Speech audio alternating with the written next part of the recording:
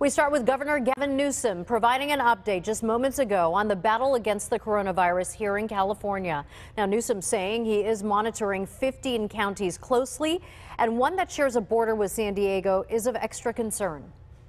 We are advising and counseling them to move forward and reinstitute the stay-at-home order, but they will move at their discretion. If they are not able to come to some consensus, I am committed to intervening, as is my role and responsibility as governor in the state of California. But I am confident in their capacity to make that determination for themselves based upon, again, the criteria of conditions that continue to persist in the county.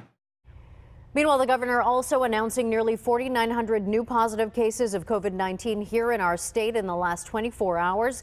There's also been 79 new deaths in the state. Hospitalizations are also up more than 3%, as well as a more than 4% increase in ICU cases.